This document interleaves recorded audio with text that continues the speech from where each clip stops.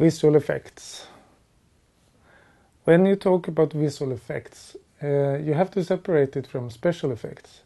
Special effects, that is things that you do in front of the camera while you are shooting, like creating rain, explosions, fog, and so on. That is special effects.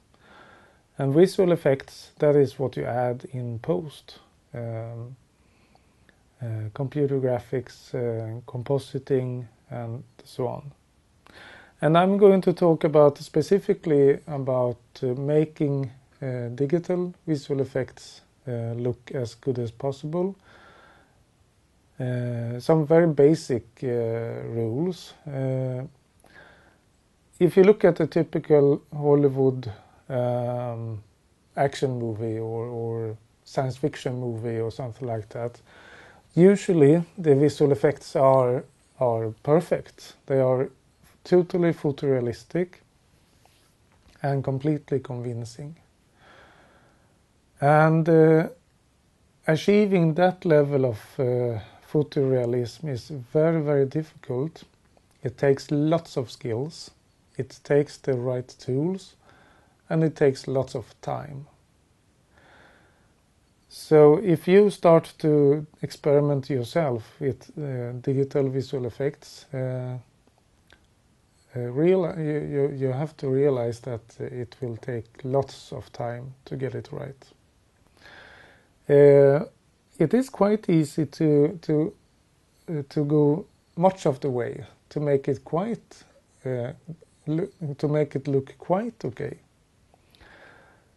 and then to make it look almost perfect. That takes a lot of time. And going the last mile, so to speak, or the last percentage, and making it 100% perfect, making it completely photorealistic, that takes very much time. But I will go through some very basic rules to make it a little bit easier. There are a couple of things that can make it easier to make the effects work good, and these are quite pragmatic actually, but if you think of it, it is very often used in professional movies also. Darkness. Many visual effect heavy movies are actually taking place in darkness. Horror movies, science fiction movies, they're actually quite dark. And of course, if it is dark, it is easier to make the visual effect look good, because you don't see as much. If you're going to make a photorealistic dinosaur or a photorealistic human, it is much more difficult to make it good if it is in broad daylight or sunlight. And it's much easier to make it good in darkness or dark. Fast editing, that you cut quickly, can hide a lot of not that very good effects. And that is also what you see often in action movies and in horror movies and so on. So the audience doesn't have time to look at the images that very long. One thing that makes it much more easy is to have the camera locked down or on a tripod. Because if you, for example, are going to add stuff in the shot, then if the camera is still, you can just add stuff and they are positioned where they are. But if the camera moves when you're shooting, then of course the things that you add, the computer graphics or whatever, have to follow the emotion. So then you have to track, you have to motion track. And that can be quite time consuming to get it right. So have the camera locked down. If you want to add something in compositing, but you want the camera to be handheld, you can actually shoot with the camera on a tripod, locked down, and then in post-production in compositing, you can add whatever you want to add to the image, some monster or whatever.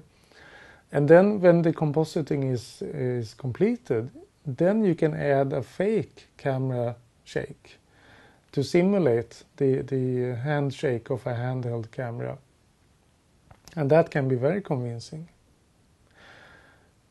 Real-world reference is very often used to get things looking good. If you are going to do a computer animated, a 3D animated dinosaur, for example, the modelers and the animators, they are going to the zoo and watching elephants or rhinoceros or other big animals that looks like a dinosaur. That is just one example, but using real-world references makes it much more easy. And also when you do the textures to the 3D models, using real-world photographs as a base makes it much more easy.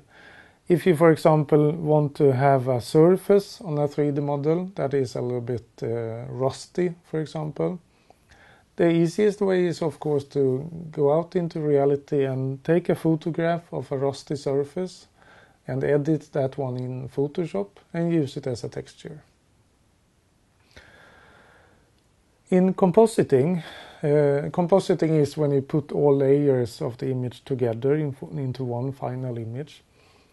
Using lots of layers make it more easy to control every aspect of the image. Let's say that I have built a 3D model of a spaceship, for example. When I render out this 3D model from Maya or another 3D software, I don't render it out as one layer with all the details of the spaceship, but I render it out separately so that I have the color of the spaceship in one layer, and then I have the specular, the shiny, bright points of the metallic surfaces and so on. I have them separately. I have the shadows on a separate layer and so on. Because then in compositing, when I combine all these layers, I can adjust these very, very with a high degree of control. I can make the shadows darker, brighter. I can make the speculars more shiny or whatever. And of course, I can control this in the 3D software, in Maya, for example. But it takes lots of time. And it is much more easy to control it in compositing, and you can make last-minute changes also. Sound effects is very good at making visual effects work. If you have a 3D animated dinosaur that is walking around, then of course the sound of the footsteps add to the realism and convey the audience or make the audience believe in the effect. Very often you use mix methods. It is easy to believe that in all movies there's lots of computer graphics. Everything is computer graphics. But as I said before, it's not only 3D graphics. You can have 2D graphics and 2D and a half.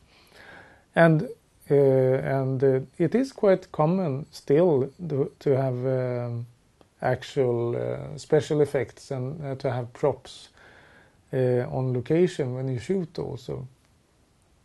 And for example, it's very common if you have an explosion, for example.